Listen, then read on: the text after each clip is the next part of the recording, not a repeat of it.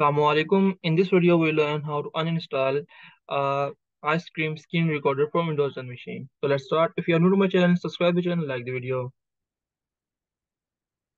So on search bar, type here ice cream.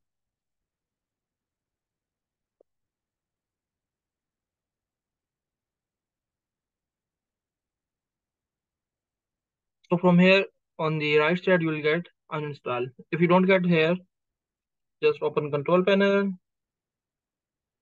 click on control panel, and from here click on uninstall a program. And from here on here, ice cream screen recorder.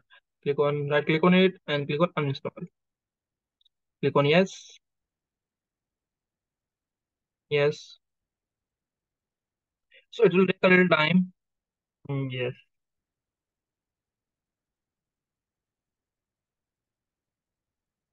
So it's saying some elements could not remove. We have to remove it manually. Let's try it again. Refresh it. Refresh. So let's try to find out and delete it completely. To program files, the program file, ice cream. There is no ice cream. It's fixed. Ice cream. Gone. So we have successfully uninstalled ice cream for our Windows machine. Good luck, guys.